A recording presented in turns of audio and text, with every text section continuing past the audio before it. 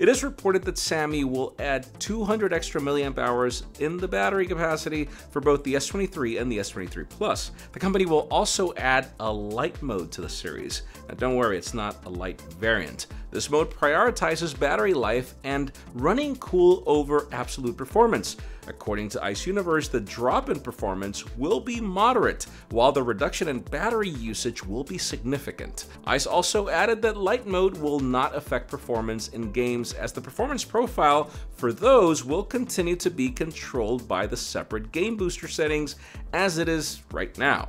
Also, Qualcomm confirmed that all models will only use the upcoming flagship Snapdragon chipset. Just to wrap it up, Korean media also is stating that the Galaxy S23 announcement will happen on the first week of February, pretty much like last time.